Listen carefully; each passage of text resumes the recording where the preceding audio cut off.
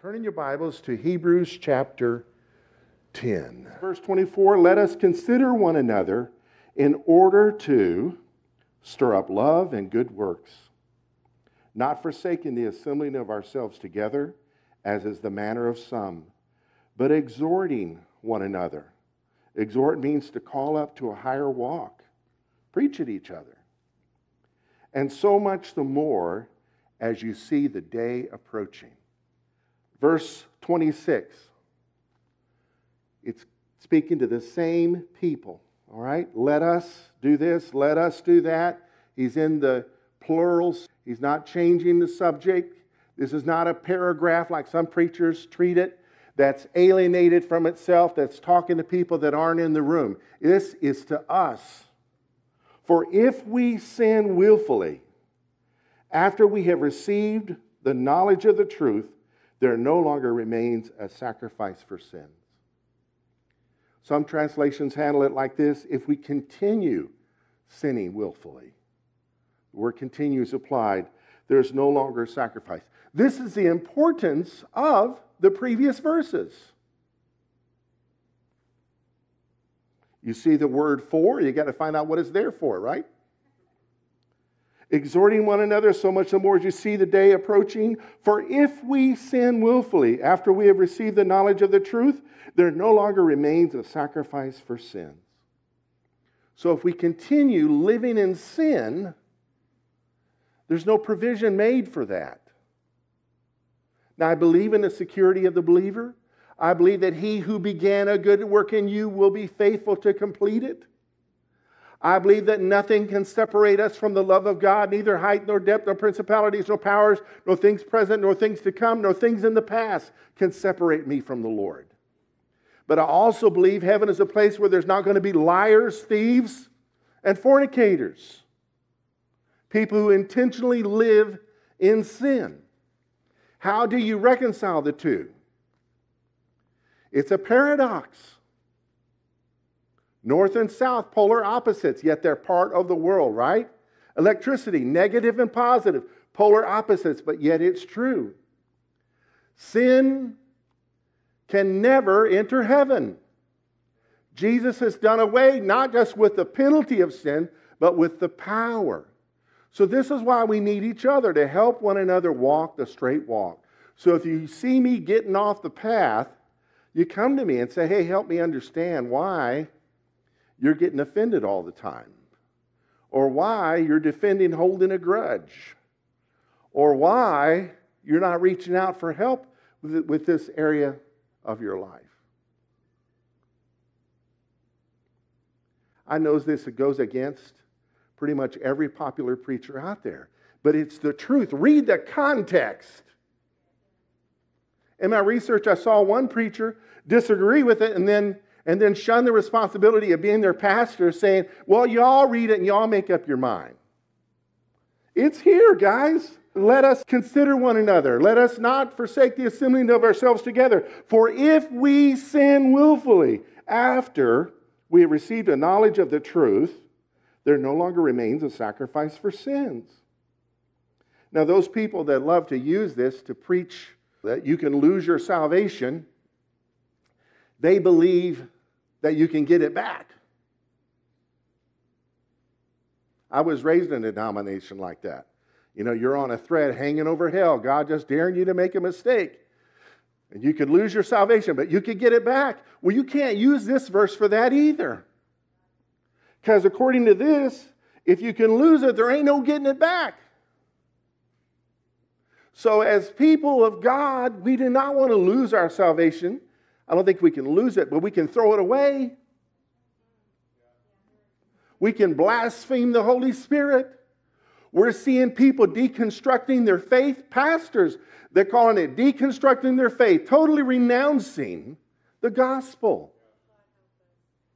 What's happening? They've not been assembling together with other believers. They've not been holding fast the confession of their faith and their hope. So let's read the paragraph. For if we sin willfully after we have received the knowledge of the truth, there no longer remains a sacrifice for sins, but a certain fearful expectation of judgment and fiery indignation which will devour the adversaries. Anyone who has rejected Moses' law, talking about the old covenant, dies without mercy on the testimony of 2 or 3 witnesses. Of how much worse punishment do you suppose will he or she be thought worthy who has trampled the Son of God underfoot, counted the blood of the covenant by which he was sanctified a common thing, and insulted the Spirit of grace? I've been communicating with a guy that is doing this very thing. The blood of Jesus to him is meaningless. The cross was sins committed against Jesus. God allowed it to happen so he could convince the Jews with the miracle of the resurrection. That's all there is to it. And if the gospel is true, as the Bible says it, then God is a child abuser. And he's not doing what he tells us to do, to forgive without a sacrifice. Surely he can forgive, and he doesn't need Jesus to be the sacrifice.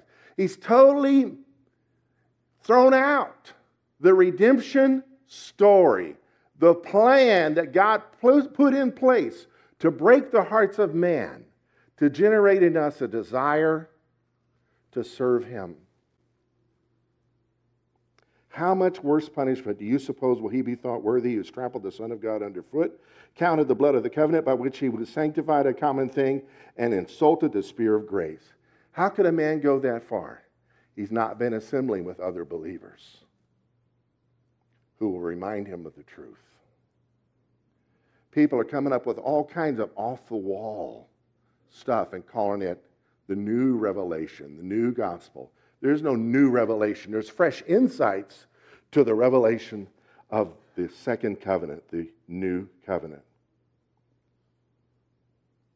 Of how much worse punishment do you suppose will you be thought worthy who has trampled the Son of God underfoot, counted the blood of the covenant by which he was sanctified a common thing, and insulted the Spirit of grace?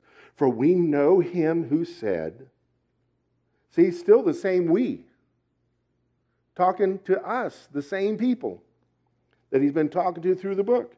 For we know him who said, vengeance is mine, I will repay, says the Lord. And again, the Lord will judge his people.